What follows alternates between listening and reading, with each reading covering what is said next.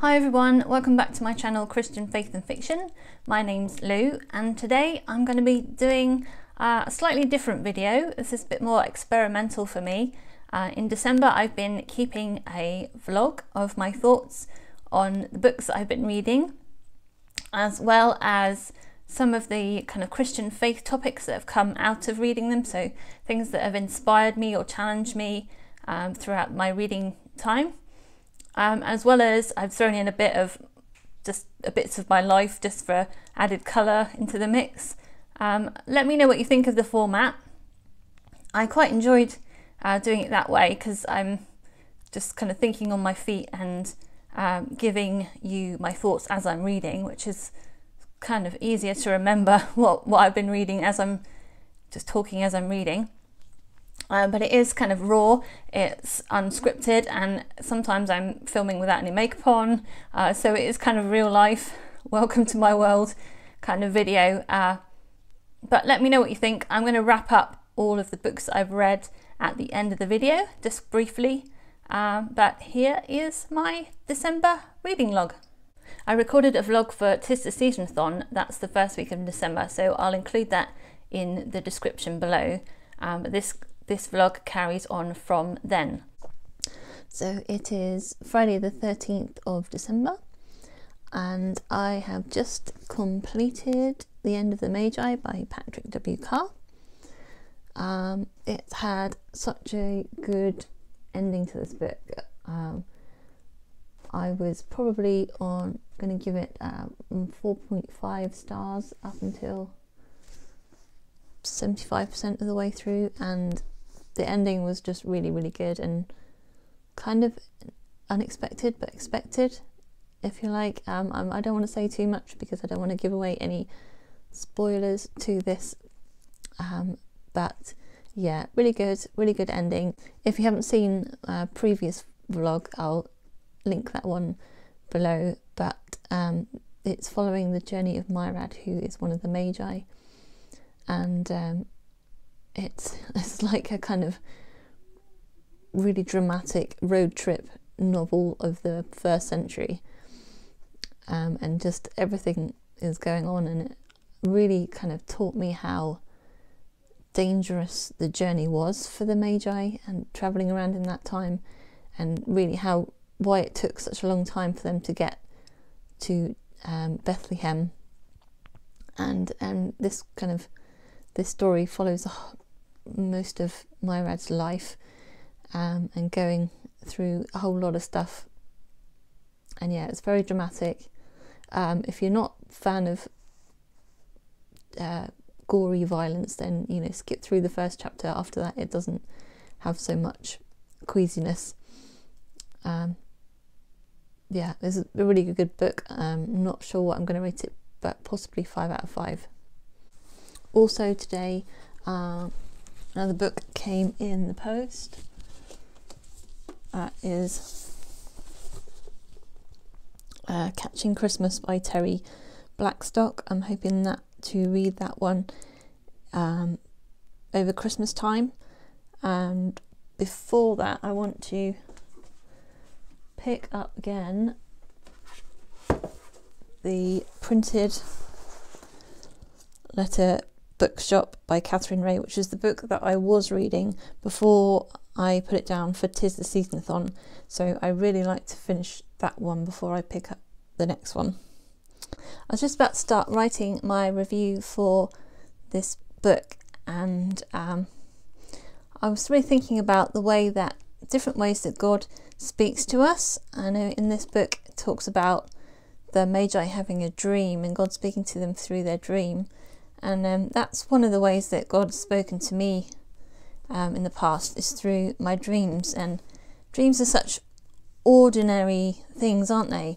I mean, everybody dreams every night, unless you have a real bad sleep problem. And not everybody remembers their dreams, but quite often, if I have a dream that's significant or just different from normal, and I don't understand it, I'll take it to God in the morning, and I'll pray through it, and I'll ask him to interpret what's been going on. And most of the time those dreams that are dreams are coming out of my own subconscious, but God can give revelation as to what's going on inside of you and in your emotions and things that you might be worried about, or things that are coming up that you're stressed about. But sometimes they are what I would call a God dream, where that God's kind of dropped the thought into your brain as you're sleeping, and the image into your brain, and you having this dream. And sometimes it can be really helpful for the future, either kind of giving you hope for the future, such as when I've been through difficult times with my health, I've had some dreams about coming out of that season, and sometimes they can be dreams about warning you about something that's about to happen, or about some opportunity that's about to come up that's actually not going to be good for you.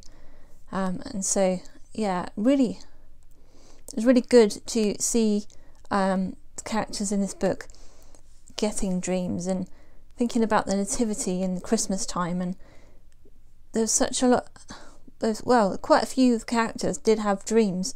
God spoke to Joseph, the father, Mary's husband, and the stepfather, I should say. And God spoke to him in a dream, and God spoke to the Magi in the dream, warning them not to go back to Herod. And then, of course, the rest of the Gospels, Jesus is there, and so God didn't need to speak through dreams and things like that. But then, after in Acts, when he's gone back up into heaven, the Holy Spirit speaks to some of the people again through dreams and visions and things like that. I'm just thinking about the different ways that God speaks to us. God can drop a thought into your head that seems like it wasn't there before, and it wasn't something you would normally think of, or he can drop a direction into your head, like go this way, don't go this way, and it helps you avoid something that was happening, or whatever. God can stick a picture into your mind, though you suddenly just have a visual image in your mind, and he can speak to you that way. He can speak to you through the Bible by when you're reading it through, and something kind of jumps out at you, and you're thinking, wow, I didn't read it like that before. He can speak to you through friends, or he can speak to you through the pastor giving a sermon. So many different ways that he can speak, through nature, through sunsets, through all sorts of things. And the Holy Spirit is wanting to speak to us all the time, just through ordinary things like dreams, like things we pass on the road, like thoughts that come into our heads, and just being open to hearing the voice of God. Since I've started having more God speaking to me more through my dreams, I've kept a notebook by the side of my bed, so that if I have a dream in the night, then I'll write it down, and then in my devotional time, my quiet time in the mornings, I can take it to God and pray through it and say, is there an interpretation? Are you trying to say something through this? And that just that opens up the door for God to speak to us. And what I also love about this book is that when they had those dreams, they took them back to the prophecies that Daniel had. They took them back to the scriptures that they kept in the synagogues, and they compared them with that, and they said, well, what does the Bible say, as it were? What does the scripture say?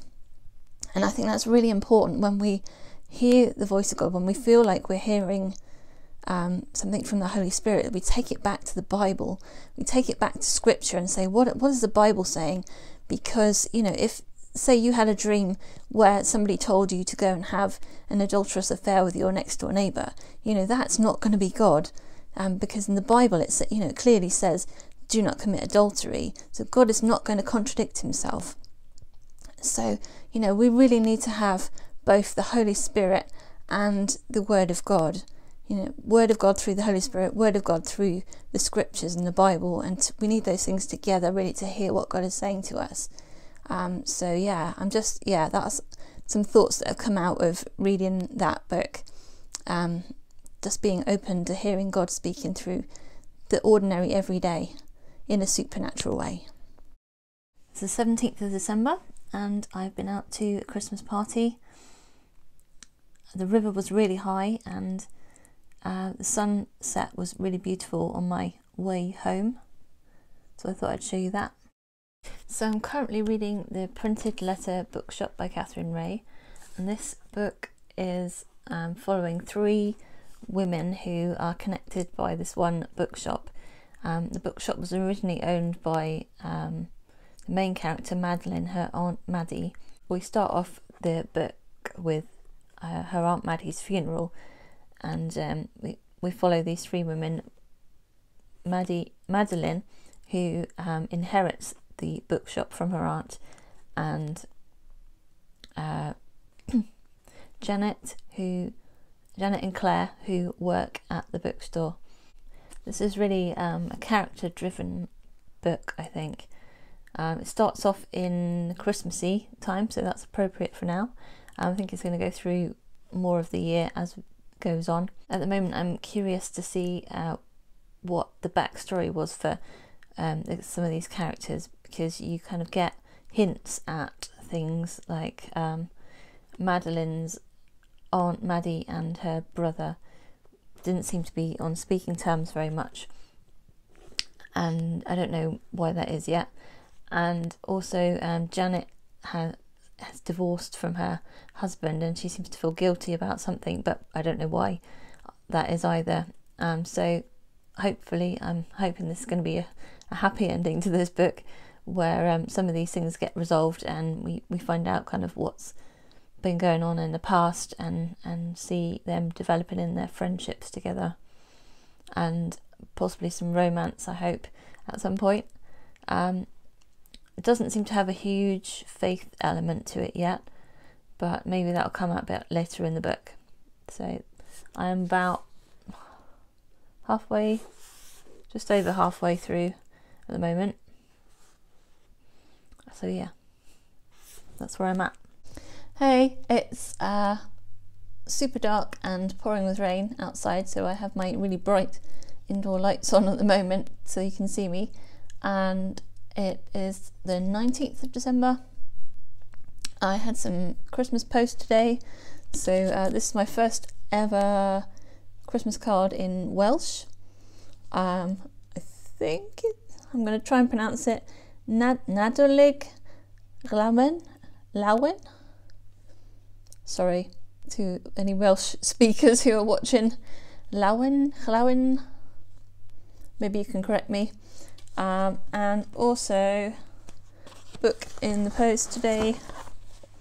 I saw this book on Nay's channel, Daughter of Increase, and this is a non-fiction, obviously, book, She Prays, which is 31-day journey to confident conversations with God. And I think it's every day there's like a passage to read, a verse to focus on, I think, and then some kind of space, although I think I'll probably use a notebook, but space to kind of journal or prayer journal things through. So I thought that would be a good way to start in January, 31 days in January of investing in my prayer time. So I've got that one. I finished The Printed Letter Bookshop, which was really, really good.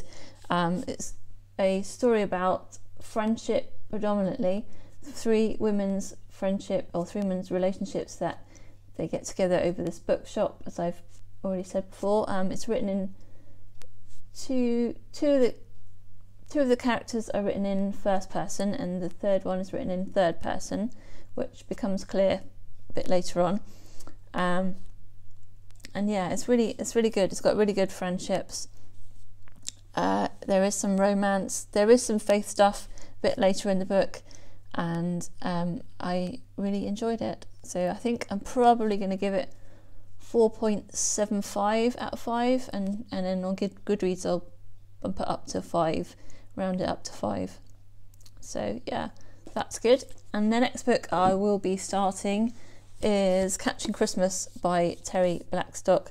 and Ashina on her channel was talking about this one a lot, and I think quite a few of us have picked it up because of her. So I'm hoping I'm really going to like it. It's a contemporary Christmas Christian fiction following Sydney, who is a lawyer who is trying to keep her job and is really busy, and when her grandmother gets ill, she arranges for a cab driver to get her to the clinic or the hospital.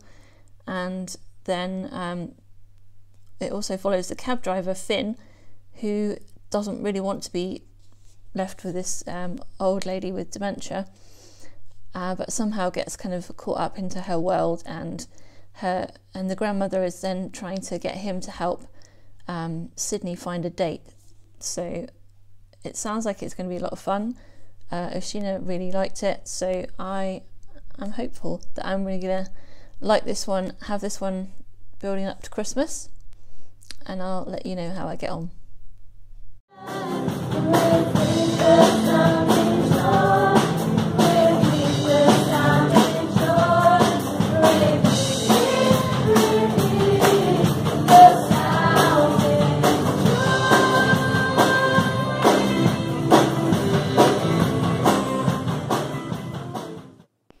Hi, so it is December 27th, and I took a break from filming over Christmas for obvious reasons, but I managed to finish Catching Christmas by Terri Blackstock on Christmas Eve. I didn't think I was going to finish it because it got quite sad in one part, and I thought, oh, I don't really want to read this one on Christmas, but I did end up reading up Christmas Eve. I think I'll give it 4 out of 5 stars. The characters are kind of quite snarky characters. There's some comedy, there's also sadness, so there's a whole mixture of stuff in there, and it was a fairly good read to read over Christmas. So yeah, that was that one. And now I'm thinking I'm picking up The Merchant's Daughter by Melanie Dickinson, which is the second book, I think, in the Hagenheim series. And I've read the first one, and whatever book was Warrior Maiden. I think the last book in the series is coming out later next year, which is the 11th book, so I'm a bit out of sequence, but this one is a Beauty and the Beast retelling set in medieval England. So we'll see how that one goes. Also on Christmas Eve I got this in the post, which is a Bible in 1 year, the 1 year Bible illustrated version. So this is a paperback second-hand copy. It's got kind of colour coding for the different months on the side, and then every day's post has got like an illustrated heading to it. So it goes through, gives you a portion to read from the Old Testament, the New Testament, and Psalms and Proverbs.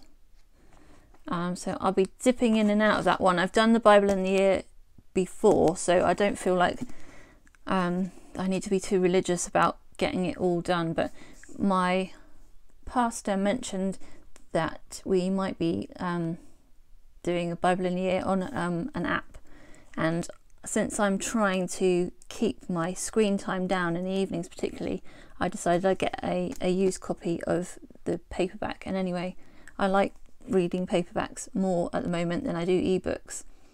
And this one's with the coloured illustrations. I wasn't sure if it's going to be coloured or black and white, but it is coloured. So that one I think is going to be good for the new year. So what else? Oh, I had a tag from Stephanie at Quilting Beauty and Books. She tagged me in her Christmas Eve book tag. I think I missed the boat for that one really, as it's kind of gone past Christmas, but I'll put it on my list for next year's Christmas Eve videos, and I'll link her video down in the description. She's a really good channel to watch. She talks about Christian fiction as well as quilting and all her other talents, and she's lovely to watch. So I definitely recommend you go over and check her out. All right, I'll catch up later.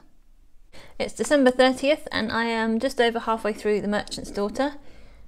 This story follows Annabelle, who her father was a wealthy merchant, but he lost everything when his ship sunk, and a few years later I think he died.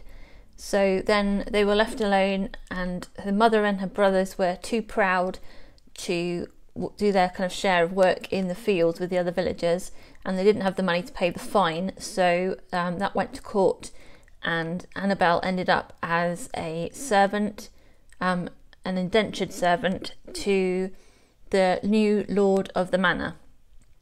The lord is got kind of a troubled past. He's quite a beastly character. He's got a kind of bad temper and is quite gruff, and doesn't like women for various reasons that you find out through his past. So they're kind of thrown together in this manor where he's kind of building a new castle.